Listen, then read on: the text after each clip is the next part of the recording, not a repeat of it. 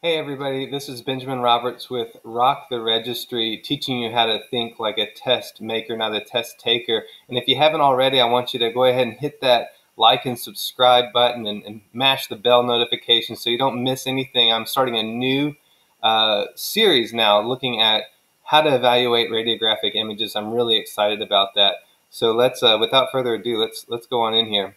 Oh, and I should announce, I've had a chance to go ahead and do the audiobook version of 2 Months to Mastery. So it's out there, it's available. I'll have a link down below, but you may want to check that out if you're interested in learning more about how to ace pretty much any registry exam, not just the X-ray, but I've used this method for CT and for radiation therapy as well.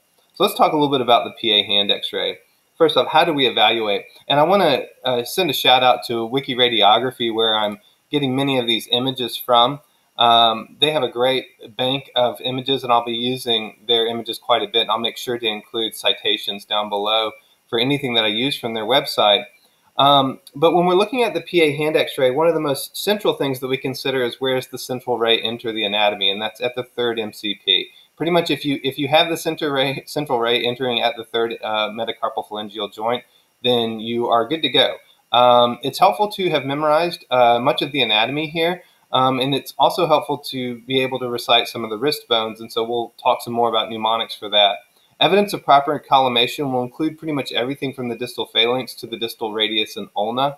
There should be no soft tissue overlap between the digits, so the fingers are equally spaced out if the patient can allow for that.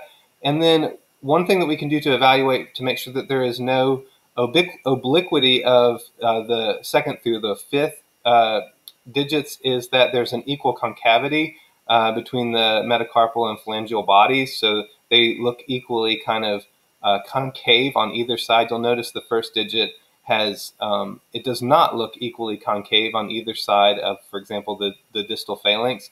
And the reason for that is because it is seen more or less in an oblique view when we're doing the PA. So hopefully this is helpful. Thank y'all so much. And it felt appropriate where I'm talking about the PA hand X-ray with this first video to give a shout out to some folks that I got a chance to meet just last week. Director Doug Rowland produced this film Feeling Through. I'll have a link down below. Highly recommend you check it out. It has the first deaf-blind actor. His name's Robert Tarango, who stars in the movie. He's really amazing. I loved every minute of him being on the screen. And I think, particularly if we're educators, this film offers us a great opportunity to discuss unique patient care considerations for patients who are deaf and blind. So thank y'all so much, and I'll see you around.